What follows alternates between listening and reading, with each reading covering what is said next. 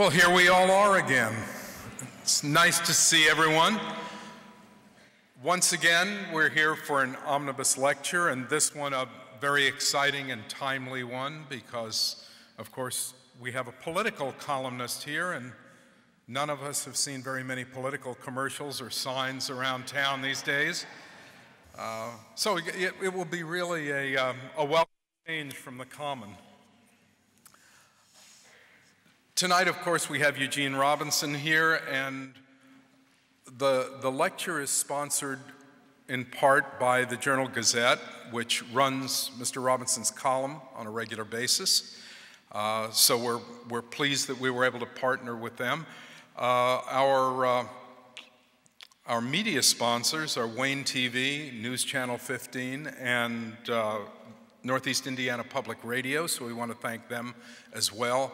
And of course, as always, we want to express our deepest gratitude to the English Bonner Mitchell Foundation, which has been our loyal supporter since lecture one of the Omnibus Lecture Series. So please join me in giving them a round of applause.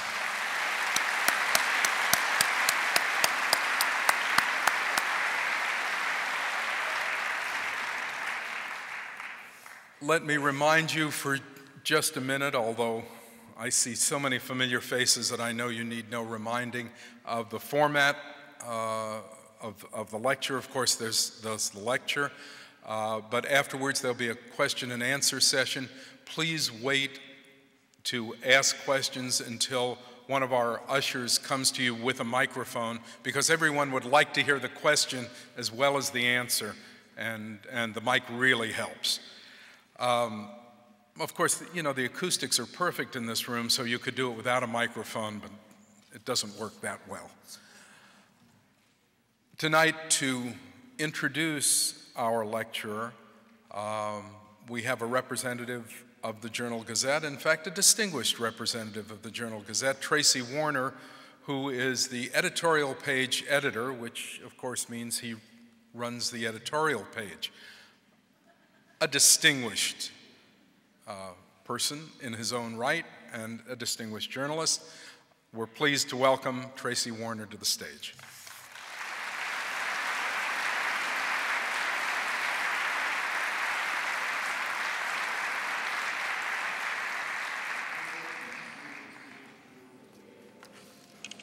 We were very happy to get Eugene Robinson's column for the Journal Gazette.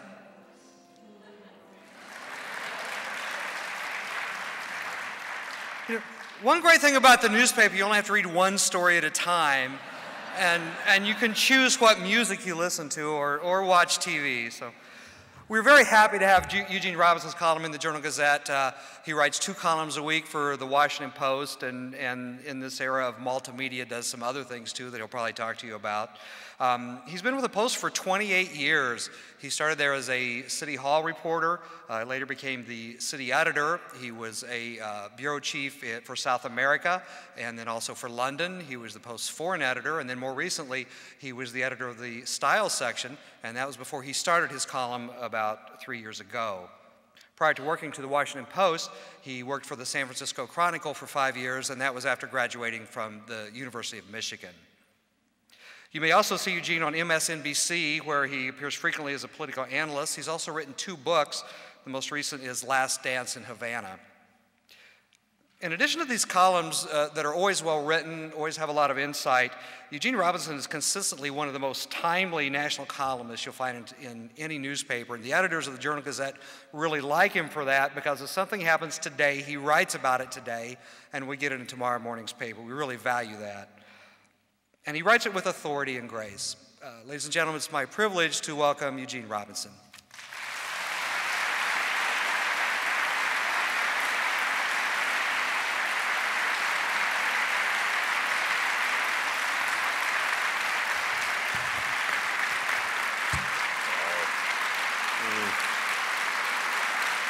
Thank you.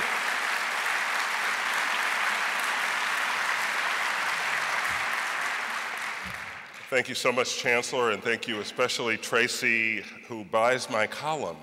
which is, which is the ultimate kindness, and I so appreciate it. Thank you very much. Thank you so much for having me here to this magnificent facility. I kind of feel like I should sing opera or something in here. It's beautiful. The acoustics are wonderful, and I won't do it justice, but I so appreciate being able to be here with you this evening. I'll start with an old story. When I was a young journalist, which was a long time ago, I had a crusty old editor from Central Casting, and this was out in San Francisco. I was what we used to call a cub reporter, and I covered a shooting in Chinatown. I think 6 people, unfortunately, were killed, and so I came back and I wrote what the police told me. It was the deadliest shooting in Chinatown history, and the editor changed it to one of the deadliest shootings. And so I argued. I said, the police said this, and he said, you'll be sorry. And I said, no, I insisted. And sure enough, we got, I think, 5 or 6 phone calls and letters the following day explaining that it wasn't actually the deadliest, and there were 3 or 4 incidents that had happened before that could be qualified as deadliest. So the lesson was, when possible, avoid superlatives. So I've always tried to do that.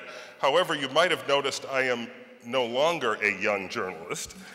And so I'm going to start tonight by breaking that rule, and I'm just going to say flat out that this is the damnedest presidential election I have ever seen.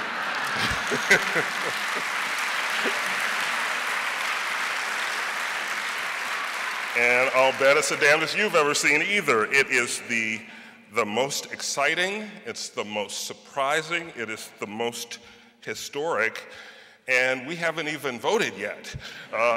It's just amazing. You know, here we are in late October. Think back for a minute, just for a minute, think back to New Year's Day. On New Year's Day, if I had taken a poll of this audience, I think most people would have said that the general election contest was going to be between who and who? Between Hillary Clinton and Rudy Giuliani. Okay, they are the 2 candidates who are leading in the polls and surely going to run away with this whole thing. Well, that didn't quite happen. On January 1st, we would have all said, you know, Barack Obama, you know, nice try, fine young man, maybe someday. We would have said John McCain is kind of sad, but he's become a complete non-factor. Joe Biden, just not going to happen, okay? And I'm going to bet that there wouldn't be more than 2 or 3 people in this room, and probably not a whole lot south of Juneau, who knew that such a person as Sarah Palin existed. The moose population knew, but people didn't know. So I think that's an excellent example of exactly how far to trust the conventional wisdom. And so my advice is, whenever the conventional wisdom settles on a certain prediction or outcome, be very afraid and start looking for how it could turn out otherwise. The conventional wisdom is often wrong. So since then, we've had more twists and turns than a bad spy novel, and we think we maybe know who's going to win. We're not sure. But one thing we do know is that the stakes in this election are incredibly high, and recently have gotten a lot higher. We already knew, we've known all year that, at least, and this is my view, but I'm an opinion columnist, so I'll tell you my view. It is intolerable that there are 46 million Americans who have no health insurance. That is just intolerable. It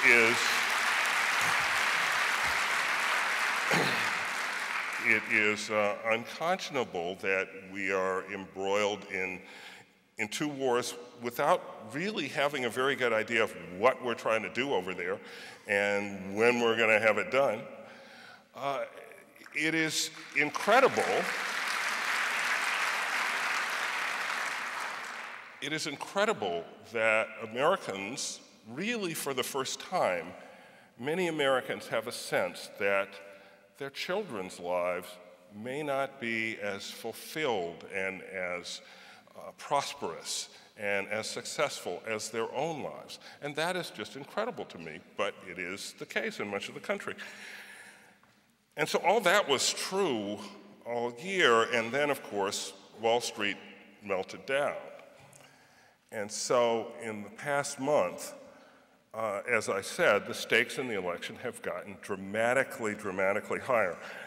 The last estimate I saw from the Congressional Budget Office, and this was several weeks ago, so it has certainly climbed, but the last estimate I saw was that Americans thus far had lost something like $2 trillion in retirement savings. I'm kind of afraid to click on my 401k right now.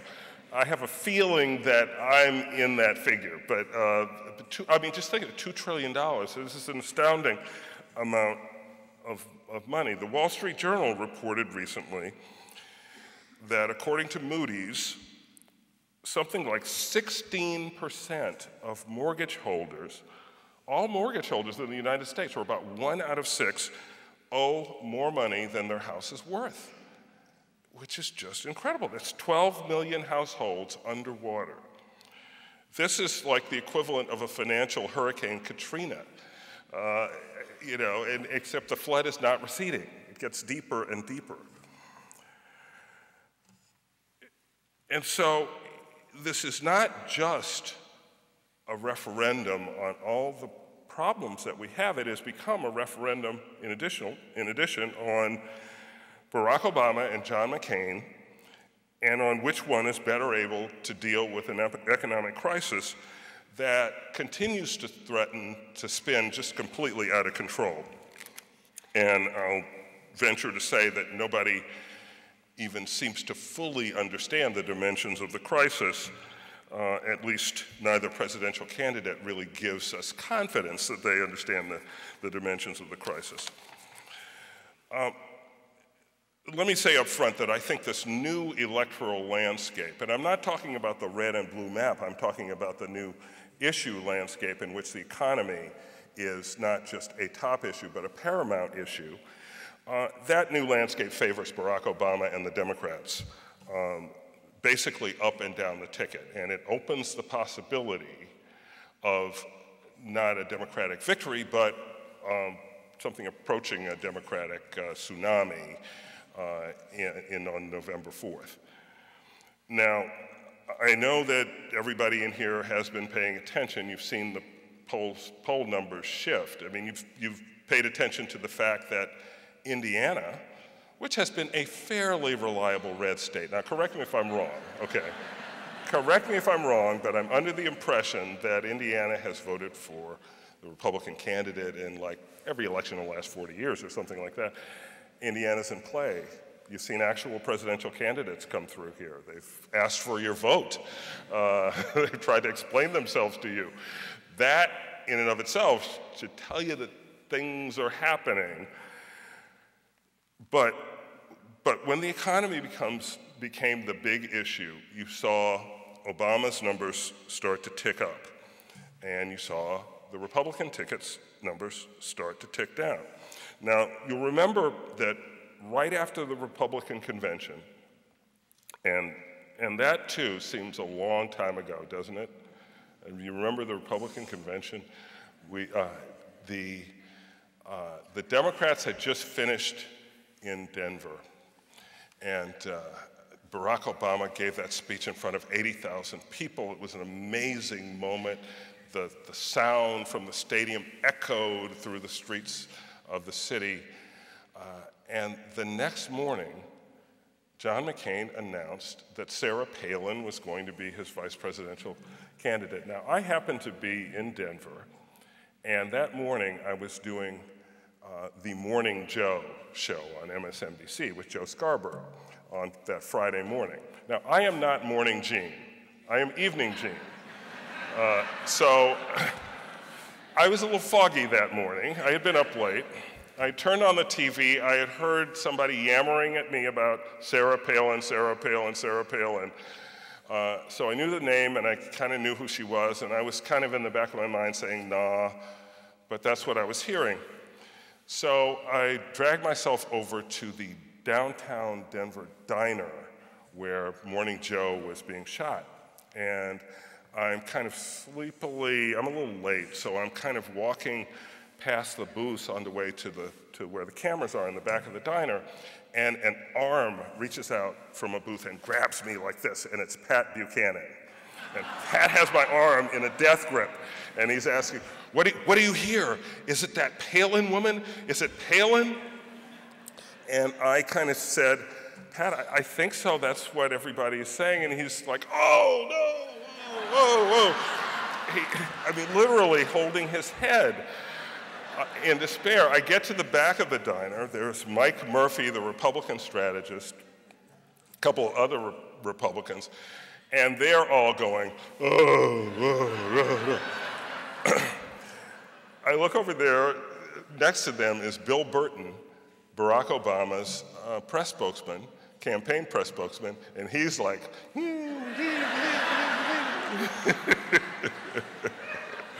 oh, I'm sure she'll be a great candidate. And so that was the initial reaction.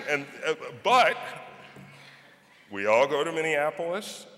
She gets up and gives that speech at the convention. I guess I'm not feeling it, but Pat Buchanan's in love.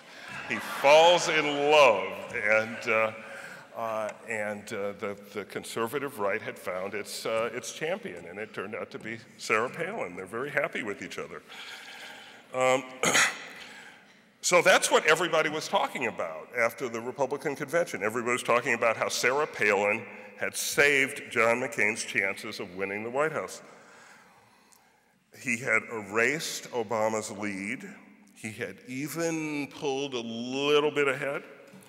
It seemed improbable in what ought to have been a Democratic year, but it looked like John McCain could just pull this off, and then the financial crisis hit.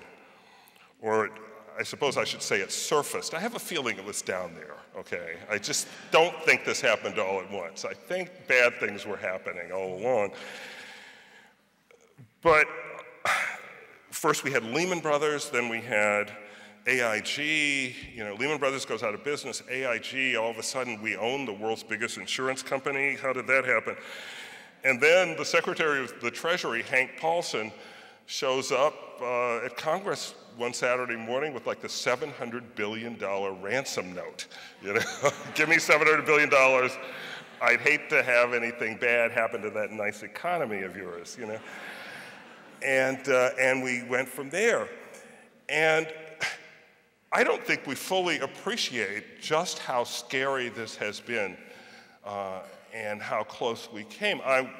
Coming here, I was passing through the airport in Detroit and was listening to CNN, and George Soros was being interviewed, the renowned financier, and Soros said flat out that he believes that when Lehman Brothers collapsed, it almost took the system with it, that was the most perilous moment, that when the decision was made that Lehman Brothers wasn't too big to fail and that it could be allowed just to collapse and that the system could somehow absorb it. And Soros was saying it almost couldn't. And we almost kind of lost this whole construct there. But we didn't quite, and he thinks things are getting better, and that's some consolation, I suppose, to those of us who have lost what we laughingly refer to as our money in the last few weeks. So the poll numbers in the presidential race started shifting pretty much immediately, and they've been moving pretty steadily ever since. Now you see a little blip up, a little blip back, but right now, if you take an average, you'd have to say that Obama has something around a 6% lead, 6-point lead nationwide in the polls, which is an astoundingly big lead this late in a presidential contest. That's a pretty big lead. If he were to win by that much, you'd say it was a landslide. More significantly, he's also leading in the polls in many of the battleground states, 3 or 4 points in Ohio, 3 points in Florida, up to 8 points in Virginia. My state, the Old Dominion, has not voted for a Democrat since 1964. And, you know, and that was Lyndon Johnson. He spoke Southern, you know, but I'm confident that Virginia is, which has been trending toward the Democratic side in recent elections, I think it's going to go 4, 6, 8 points in Colorado, the new bellwether, up to 10 points in Pennsylvania. You don't have to believe it's 10 points to believe that that's probably out of reach for the McCain-Palin campaign. So it's a situation in which McCain essentially has to run the table of those battleground states in order to put together an electoral majority. Now, the conventional wisdom says that the race is going to tighten, and so maybe it will, and maybe it won't. The point is that McCain has to make it tighten everywhere in all the contested states in order to win. It's become a real uphill struggle for him with the wind in his face.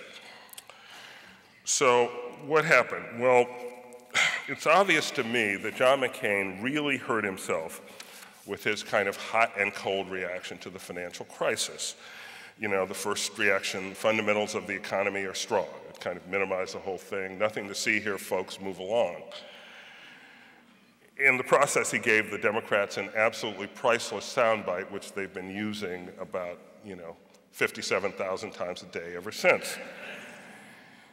Then McCain quickly swung the other way, suspended his campaign, rushed back to Washington to handle the crisis and to save the day. It was supposed to look like bold leadership.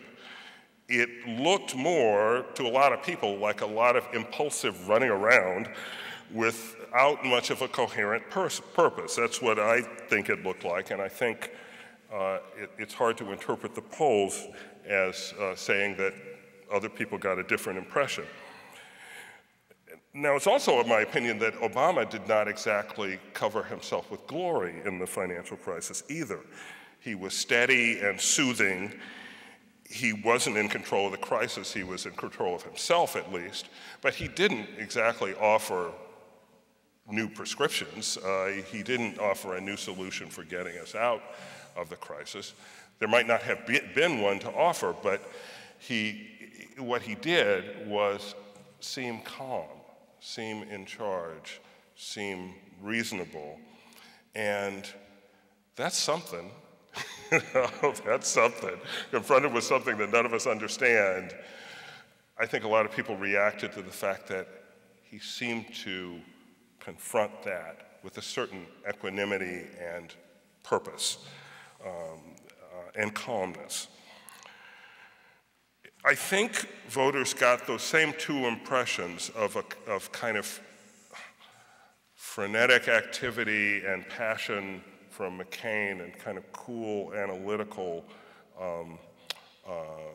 or cool analysis from Obama. I think voters got the same impression in the presidential debates, in all three of them, as a matter of fact. It's interesting, if you watched the debates, after all three debates, commentators, including on the network where I appear, immediately said, John McCain won. He was a winner. He took the fight to him, and da-da-da-da. And they said that for about, I didn't say that. But that was said for the first half hour until the instant polls from CBS and CNN started coming in. And in every debate, they showed that by large majorities, the uncommitted voters who were polled saw Obama as the winner. And I'm convinced that the reason had more to do with body language, demeanor, and the sense that they gave off rather than debating points. It wasn't about debating points. Both men are smart and well-informed, and they know how to stay to their talking points. But John McCain, people said that's a little too much drama. And Obama, in the campaign, they call him No Drama Obama. And I think there's a feeling that, boy, we've had a lot of drama recently. Maybe we can get away from that. So at that point, the McCain campaign, which has gone back and forth on this, but the McCain campaign did make a decision, let's face it, to go negative. And so Sarah Palin came out and, well, all but called the guy a terrorist, right? I mean, she said Obama's palling around with terrorists and talked about how there are pro-America parts of the country, which implies that there are anti-America parts of the country. Another Republican spokesman referred just yesterday to the real Virginia, which is not, I guess, not the part of Virginia that I live in, because the part of Virginia I live in is going to vote Democratic, so the real Virginia is going to vote Republican. You know, and the conventional wisdom is that negative campaigning works, and I think you could look at the poll numbers and you could argue that in the short term, when campaigns went negative, it did work, but that in the long term, it really didn't do a lot of good this year, or it hasn't done a lot of good this year so far. And maybe that's just because we have reached this crucial phase of the campaign at a time when people really are not in a mood to be distracted by lipstick on a pig. They're just not. They're not in a mood to talk about ancient history. Not when, you know, what has happened to my retirement savings is an active question. What is going to happen to my job is an active question. People are much more inclined to worry about those things, I think, than social issues and historical battles unresolved that in other campaigns might occupy more mental space of the electorate. I don't think it's really what people want to talk about this time. So, you know, I'm going to be slightly unkind, and I should preface this by saying that I actually like John McCain. I vastly prefer the John McCain I knew before the campaign to the John McCain I know now, because I knew John McCain as a fair-minded, funny, smart, reasonable individual. I'm not sure I've seen they've let that John McCain come out and play very much recently. But, you know, in the debates, if you just kind of unfocused your eyes and just kind of listened, voters kind of had a choice between, you know, the young Sidney Poitier and Don Rickles on a bad night, you know, and that's kind of what, I said I was going to be unkind, but that's kind of what he looked like.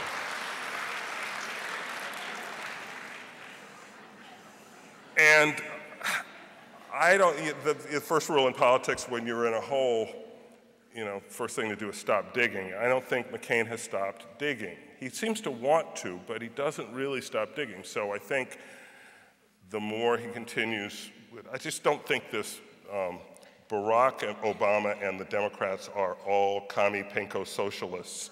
I just don't think that's really going to be a productive line of argument for him this year. It might be, but I don't think that's a good way for him to spend the last weeks of the campaign.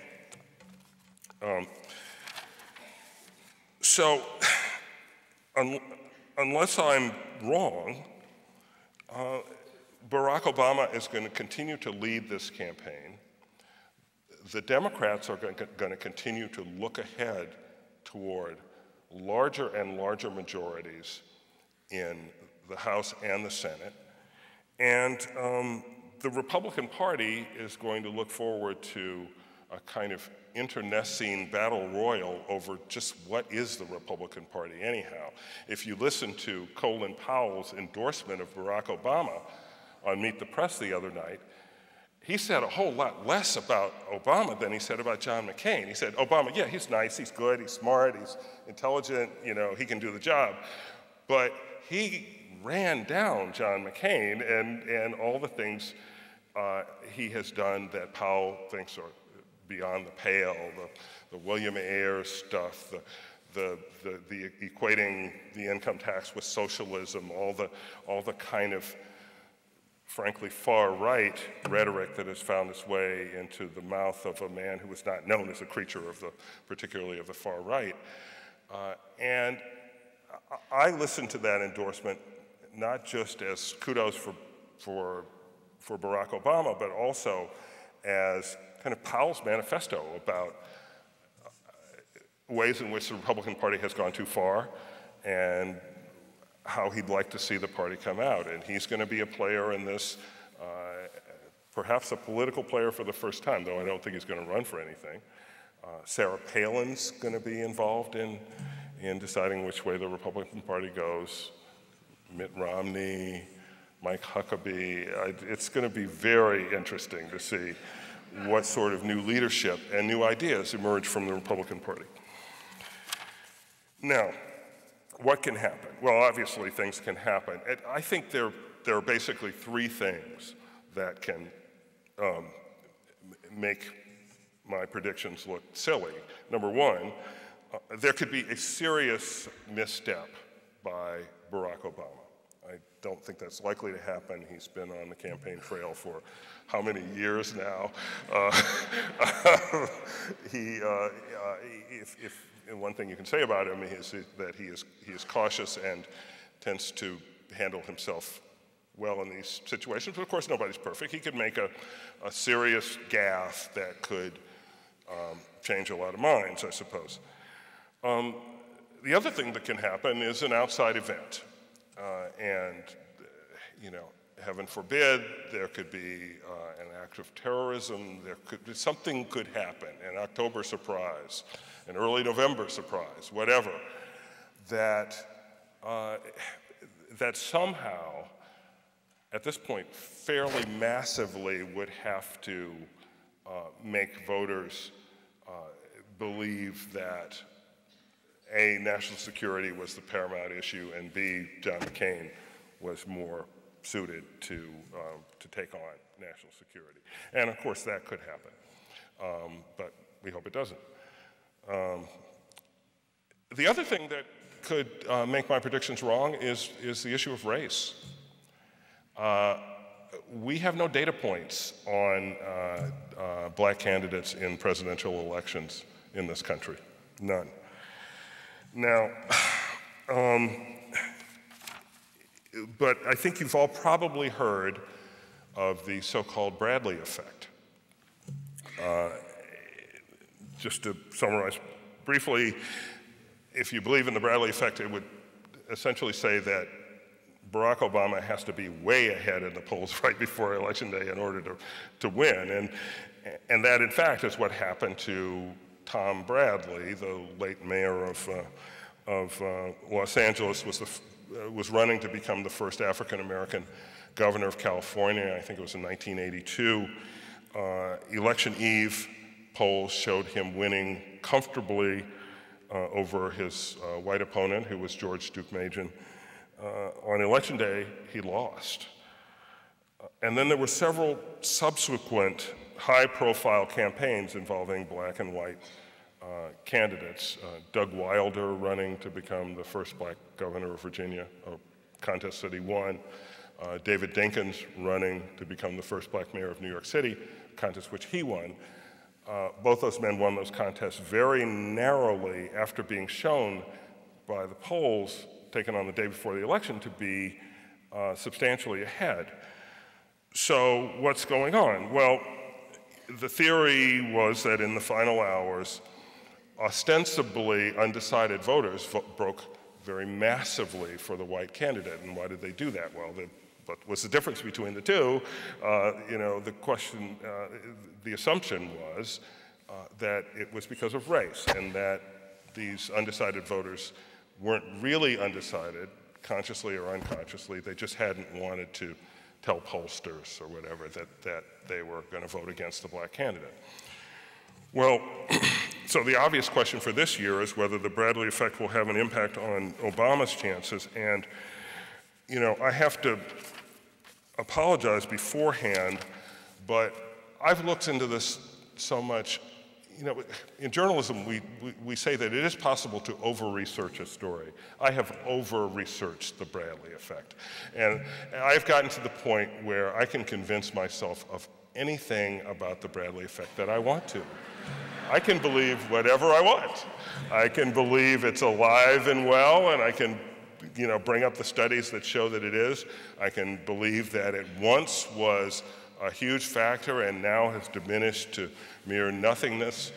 I can even believe, if I choose, that it never really existed, that it was all kind of illusion, that it was a combination of other factors, you know, absentee votes and ballot initiatives and other things that caused Tom Bradley to lose that race, yet other factors that caused Doug Wilder and David Dinkins' polling numbers to go down.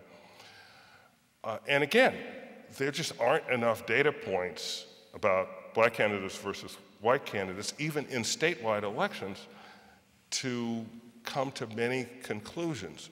I do think it is fair to say, though, if you look at one recent fairly celebrated race, Harold Ford's race, Senate race in Tennessee, I come to the conclusion that, yes, race was a factor in the, I don't know if you remember the ad, Harold Ford, an African-American candidate, and his white opponent ran an ad a few days before the election with all these kind of glamorous people, you know, talking about Harold as kind of, it was like a precursor of the Paris Hilton ad that McCain ran, except it ended with this blonde woman saying, "Call me, Harold, call me," like that. And people saw a clear racial undertone in that ad, as did I, and I think it impacted the race.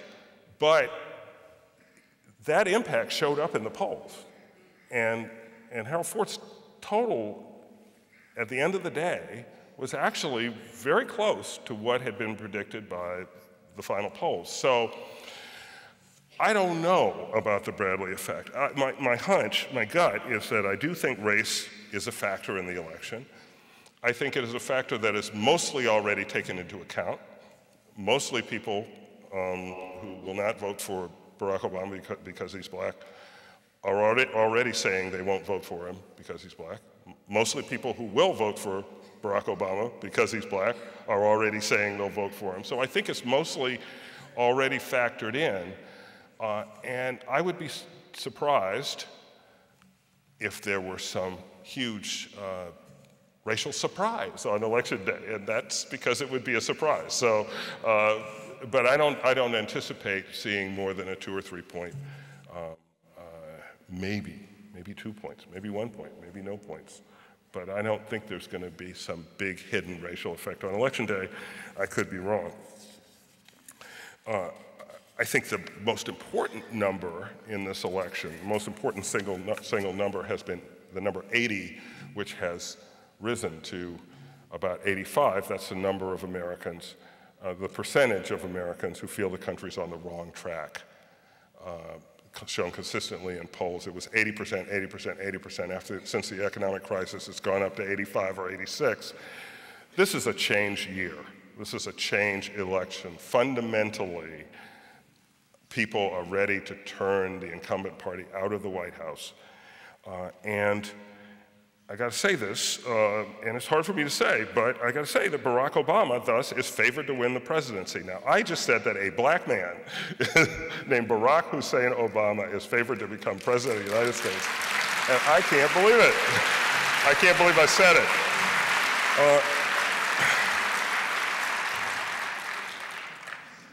So I'll tell another little story. I grew up in Orangeburg, South Carolina, in the late 1950s and early 1960s, which was the dying days of Jim Crow in the South. It was, what was that time like? Separate schools, separate but unequal, schools, water fountains, playgrounds. I remember we would drive to visit my father's mother, my grandmother, who lived in Ann Arbor, and I was always very happy when we would get to Ohio. We'd stop at a playground where my parents would turn me out of the car. I was kind of a hyperactive kid. They pretty much had it after being trapped in the car that long with me. And so they'd stop at a playground, and I have a vivid memory of being able to use the big sliding board, because there was a big sliding board in Orangeburg, but it was at the white playground. I couldn't use it. And I could never go there, and so I could go to this playground in Ohio. I could use the big sliding board. You know, I have vivid memories of the day in 1968 when I was in high school.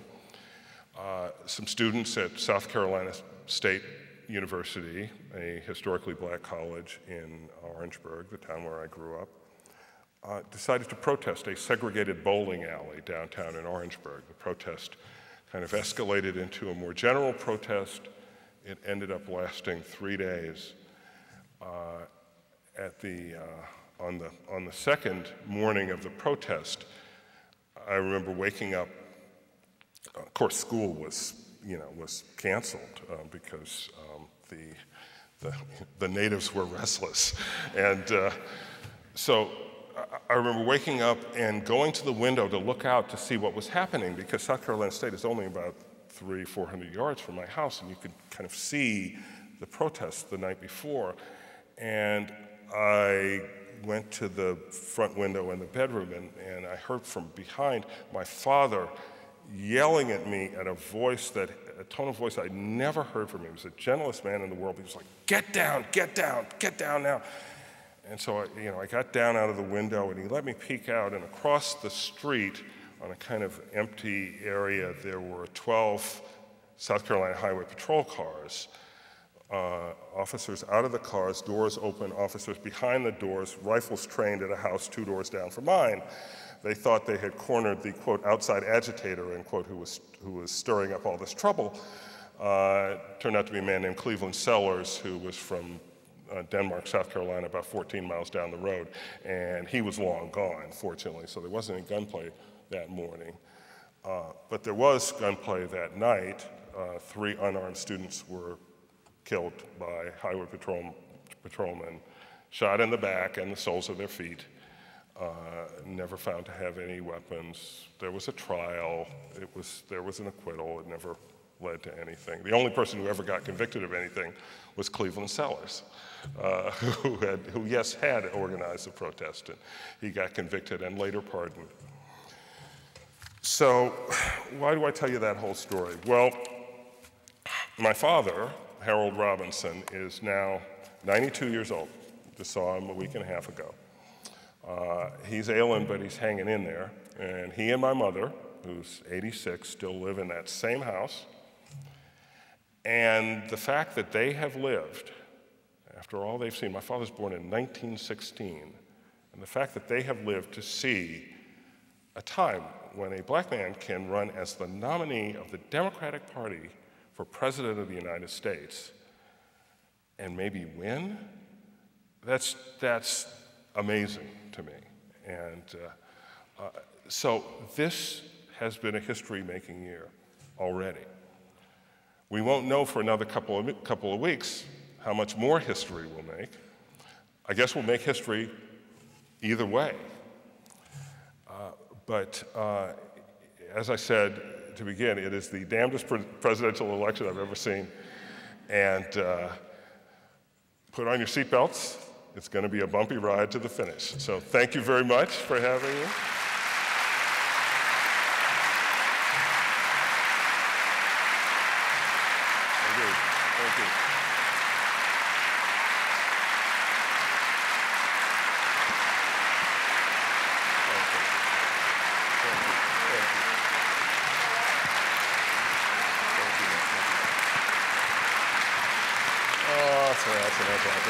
Thank you. Thank you. Thank you.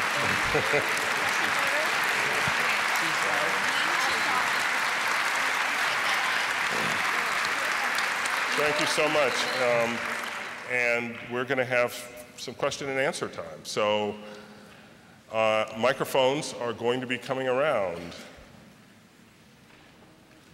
If you have a question for Mr. Robinson, please raise your hand.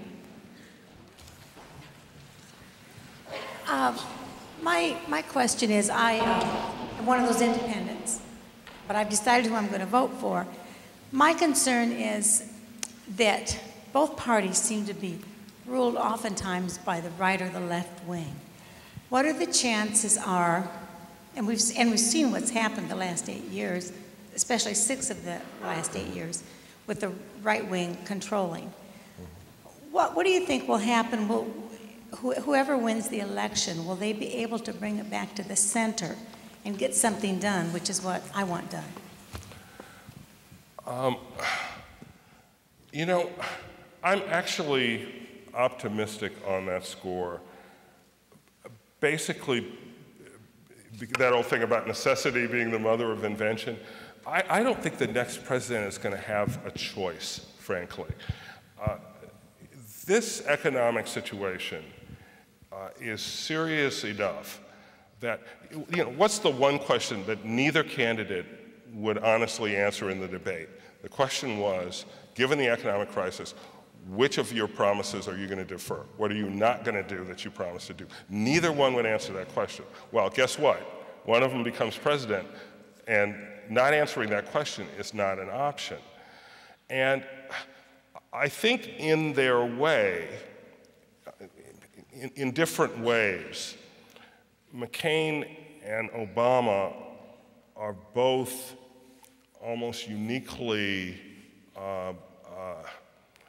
qualified and determined to kind of go beyond the traditional partisan gridlock. I think they go about it in very different ways. They think about it in very different ways. McCain, despite the fact that he has, you know, campaigned like a troglodyte and, you know, basically, everything we know about him indicates that, you know, yes, he will reach across the aisle to Democrats to try to form centrist coalitions in the Congress for compromise legislation. That's kind of his MO. And he has done it in the past. There's no reason to think that he wouldn't do, well, besides Sarah Palin, there's no reason to think that he wouldn't do it in the future. Let me amend that, right? If that could be an asterisk. But Obama is different and in a sense much more ambitious. With greater ambition comes greater risk in a sense. I think he sees the solutions as being post-partisan and not bipartisan, in the sense that he, you know, he has lectured me several times about what he sees as false choices, and he sees this, you know, our traditional way of, you know, this is left and this is right, as boxing us into ways of looking at things that have constrained us since the Vietnam era. And so he sees no contradiction in saying, in talking about personal responsibility and also about collective responsibility and about,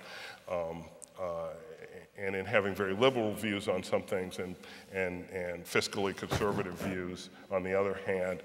He would say there's no contradiction there and that there's a way to build a more general popular consensus for policies that he would see as reasonable and necessary, and then to work from that back toward the Congress, which would then, despite whatever its tendencies to wrangle on partisan lines, would have to listen to the people who sent him there.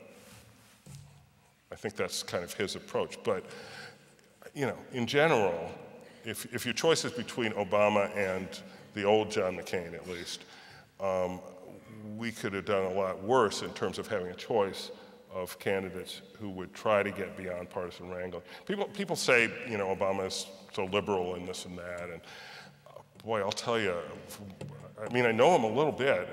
I don't think of him as all that liberal, to tell you the truth. And on many issues, I think of him as well to the right of the party. But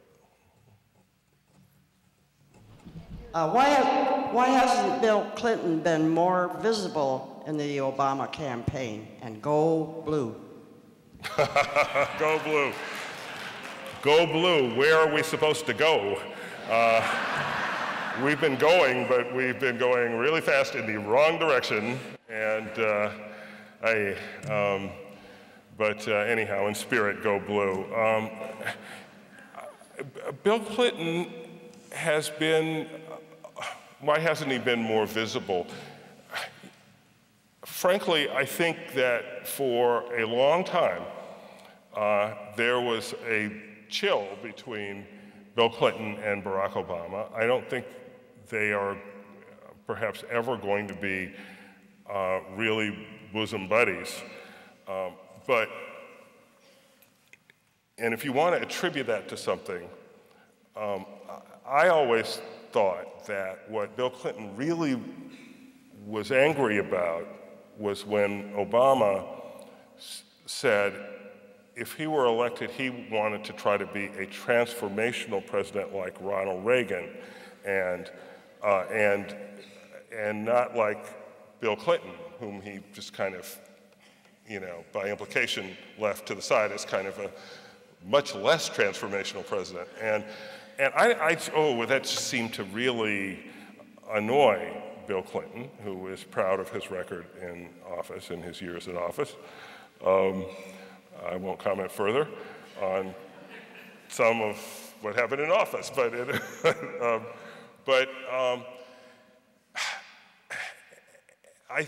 is it a sort of competition between two alpha males? I don't know. It kind of could be, but recently, in the last couple of weeks, there's been, if not warmth, then at least more collaboration between the two. And Bill Clinton has been going out to places where those white working class voters are, trying to get them for Barack Obama.